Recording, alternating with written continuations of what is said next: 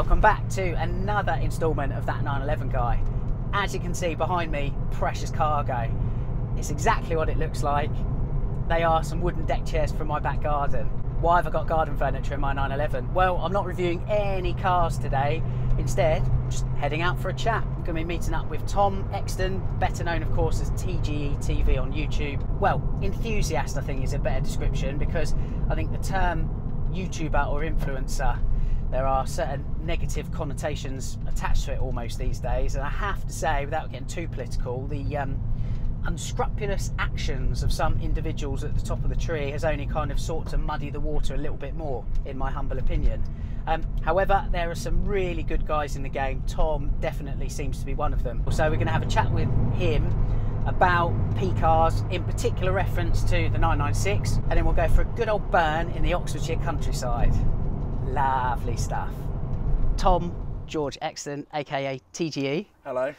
Cheers, let's come sit on your drive. Yeah, no worries at all. Sweltering sun. Communal driveway anyway, so thank the neighbours as well. YouTube, you've been doing it for 5 years now, 54 million views. It's quite a lot of wasted time, isn't it, for the general public? Arguably not. When you started 5 years ago, generally speaking, before we get onto the Porsche stuff, like what was your kind of goal? Was it to be doing all of this chaos, as you say, or? It was basically actually just to faff around with cars, which is what I wanted to do, yeah, but be able to call it a business. That was the overriding aim of the channel. There was no plan there, but that's what I knew I wanted. Well, it's been an eclectic journey. You've obviously you've done the supercar thing, I feel. Yes. Then we got onto Porsches. We'll talk about like 996 specifically shortly. Yep. What's the appeal for kind of Porsche with you to begin with? Because the first one was GT3 RS, was it not? My first Porsche was, I'm going to start saying Porsche now because I keep getting told off it. It's Porsche down the pub and then it's Porsche in front of the... Yeah, especially your lot. Yeah, I can't get that wrong. They'll be pulling me apart already. So my first Porsche was a 2.7 987 Boxster. Right, pre-YouTube or YouTube? It was 2005. No, sorry, the car was 2005, but it was pre-YouTube. That was my first proper car. Okay. And that's what got me hooked, like, on the brand. Yeah. And I still, to this day, that was probably one of the best cars I've ever had. I loved it. It was great. So no, the GT3 RS wasn't the first Porsche that I had, Porsche. You get that wrong. But the first YouTube Porsche was GT3 RS. That Porsche lineup's expanded like exponentially since, I feel. Yeah. And I mean, yeah, you've had your fingers in many Porsche pies. Going from, well, the early air-cooled stuff, so obviously at the moment with your G50 Targa. Yeah. Bookended with, well, 992 Turbo S, GT3 incoming as well. What made you go for the older stuff, first of all? Do you enjoy the older stuff as much as the newer stuff? Do you know what? I just fancy the 912 that I've got. That was really kind of spare at the moment. I was sat at work and I just thought, let me just have a look. Like, what can I pick one of these up for? So I bought the cheapest one I could see with matching numbers, and I thought I might hate it, in which case I'm not going to do any more old stuff. But I just love the way they look. They're just so cool. And then as soon as I drove it back from Bath the whole way to London, and I was like, this is just one of the best things I've ever done. You bought it at the right time as well, to be fair. Yeah, I mean, don't get me wrong, that car was a pig. Anyone in their right mind wouldn't have bought it, and it was probably sat there for months before I bought it, because everyone turned up, looked at it properly, and thought, not with a barge pole. Yeah. But me, I turned up and I was like, it's green, brilliant, I'll have it. Same colour as that, Irish green. Yeah. So that was where the old stuff started, but I'm hooked now. It's a really slippery, expensive, fun slope. Okay, so this is kind of what I wanted to discuss. You do need a wedge to maintain the old stuff, particularly if you're buying something where you then have to do the restoration rather than buying a car that's been restored recently as well. Yeah. But you seem to be coming out the other side smiling, which, you know, I mean, especially at 912s, I had a friend that bought a 912 in good faith, very best intentions. He ranks it as, alongside marrying his first wife, one of the worst things he's ever done. So, but you seem to kind of get a buzz from it all. That's kind of the impression I get. I mean, some of the bills I've not been that happy by, but you know as well as I do, working in the YouTube sphere, you can work with companies and brands, and they can be really nice to you. So whether or not that's mates rates, whether or not that's you get things done slightly quicker, some of the edge is taken off it, and that's one of the reasons why I love what I do. because you just get access to kind of all these opportunities. You get to do these cool things like restos where it's slightly less painful than it otherwise would be for kind of Joe Public. And the other side of that is, it is painful in the fact you've got to make a load of content with it, but I actually like making content. So actually, the whole process isn't, I don't mind it at all. It's not quite as bad as you might think. Yeah. Sadly, I'm not quite at the stage where I'm being paid to restore my cars. Yeah. But if there's any brands out there that want to pay me to restore a rusty old box, I love how he looks at the I'm here. for that as well, they're there, aren't they? Yeah. But yeah, that's the reality of it, being totally transparent. It's still expensive, it's still time consuming, it's still stressful, but it's nowhere near as bad, and it's definitely worth it for me. You're quite honest about your approach to your cars, and how they are there for content. Yep. You know, I don't know if you would say primarily. So if you look at your Targa and your 912, the early stuff, is it more an ownership thing, or does it serve a purpose as is the content the driver of it?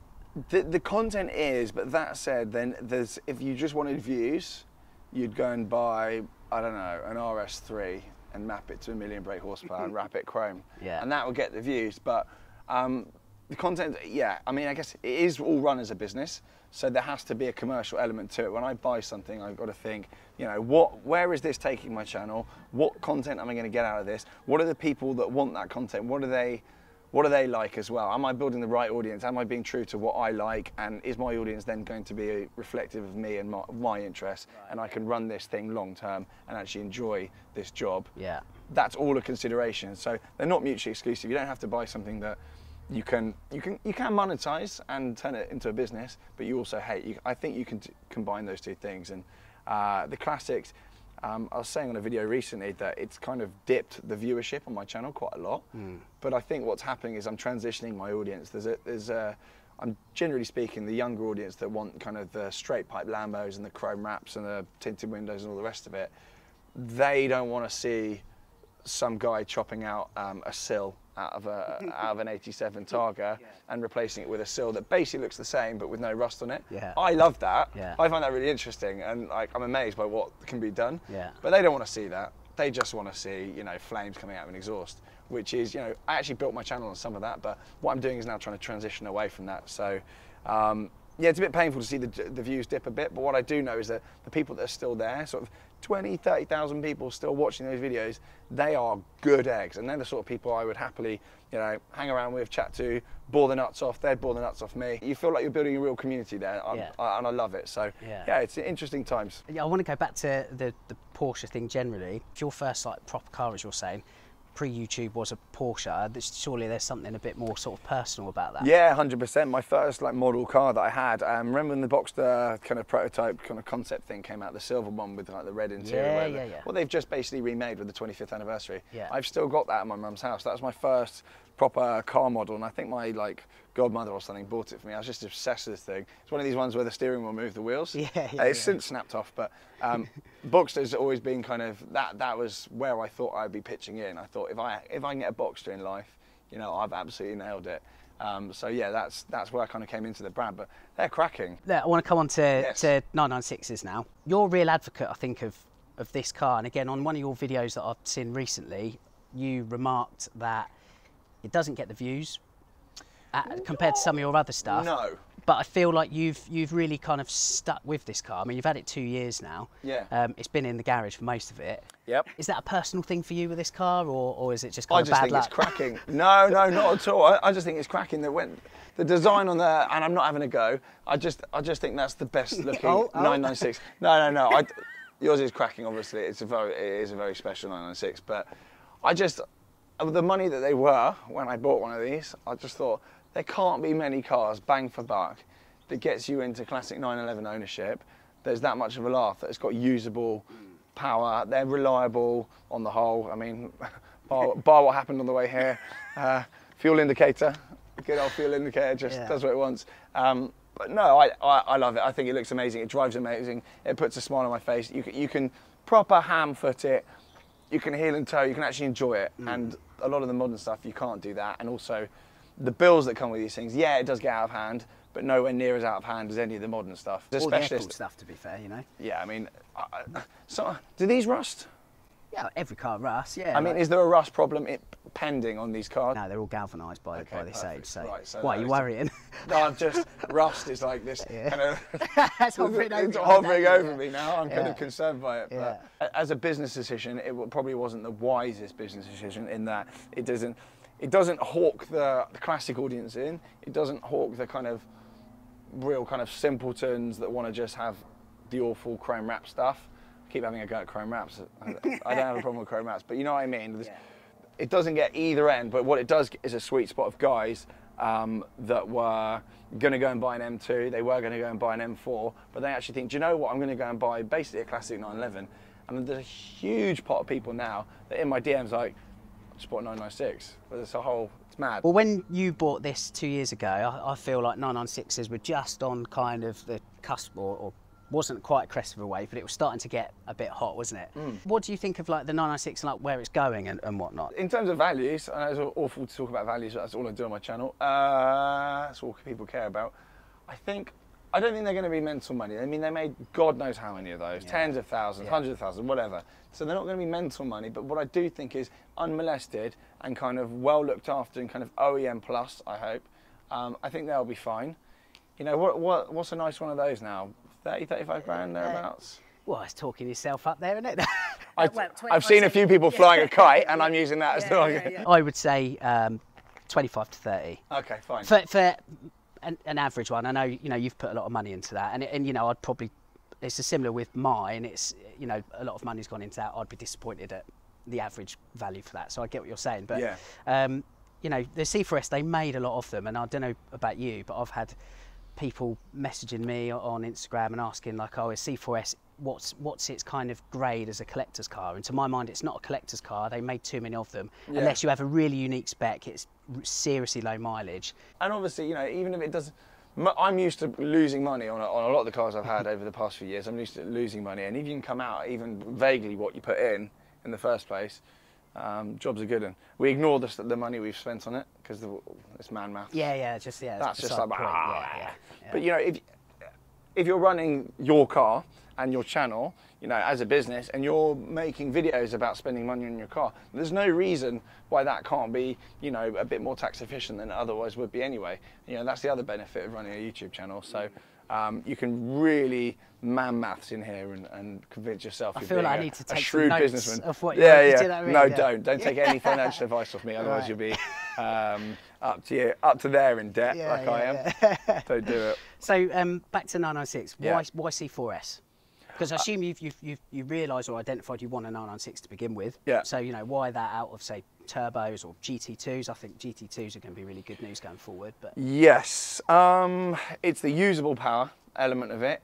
It's all weather, obviously being four-wheel drive. I mean, you can take that in the rain, whatever, and it's just brilliant. And also, just purely superficially, I just think it looks amazing. I think the rear end on the C4S 996 is one of the best rear ends Porsche have made. Agreed. I love the vents around the back corner there. Yeah. The strip light. In fact, it's wide arch. I think the turbo looks a bit fussy, and the design doesn't even work quite as well. Turbo's obviously a better car. You've said in a recent video that the project is done. Yeah, I've got some interior bits because I've got that horrible, that plasticky leather stuff they thought was a good idea. Yeah.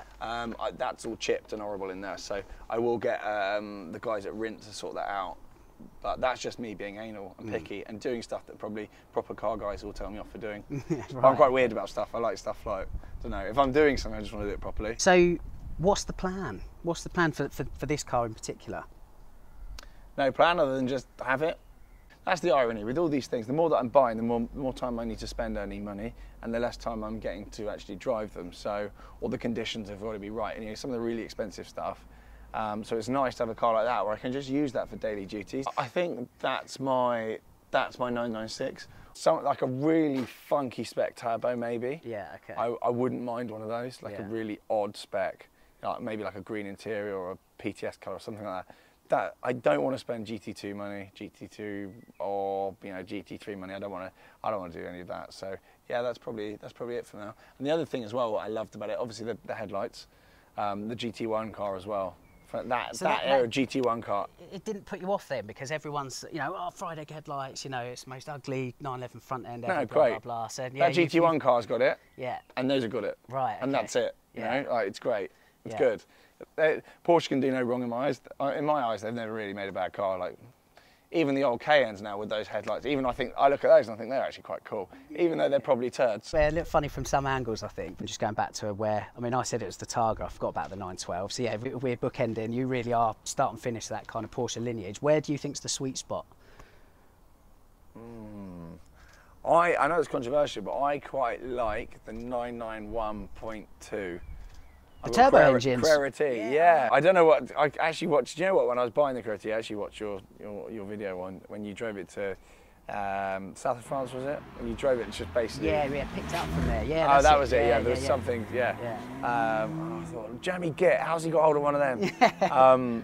So yeah, that helped my buying decision, but I actually really like the 991.2. I think the turbos, that little turbo engine's great. I know that's probably the worst thing to probably say to your audience, but yeah. I think it works on the Targa because it's a heavy car. Yeah. The T, as you've alluded to, because you've obviously bought another one, that is going to be really good news going forward in the right spec. Tin top, passive rear axle, 918 seats, etc. Yeah. Rather than PDK glass roof and all that sort of jazz, you know. Yeah. That's completely missed the point. I've seen a couple around, you know, with like the fat boy seats and the sunroof and the privacy glass and all that stuff, and you just think, what are you doing? Why don't you just order a Carrera S? Yeah, or just a normal Carrera? That's the point. I think that's why when that car came out, people struggled with it reputationally. Because they're like, well, I don't really understand what this is about. I think now people, especially where the 992 is heavier, you know, wider, particularly at the front and whatnot, the merit of that car is coming into its own. So yeah, I'll tell you, you've bought that at the right time again, to be honest. I think they'll go back up, personally. I got in that. Well, you know, at some point I may sell it, so I don't want to be too blunt about it, but I got in that at what a Ferrari dealer was giving in Part X to a chap that's buying an F12. Yeah, So I saw your video on that. For it. Yeah. But again, I admire your honesty on that. Yeah. Do you know what I mean? But that's the thing as well. I don't want to look like I'm literally just going around willy-nilly, just throwing cash around. I want people to know that I'm actually thinking about what I'm buying. And, you know, the exit on these cars often isn't that painful at all, because the first question people say when they look at the channel, like, well, where's the money come from? Are you affording this?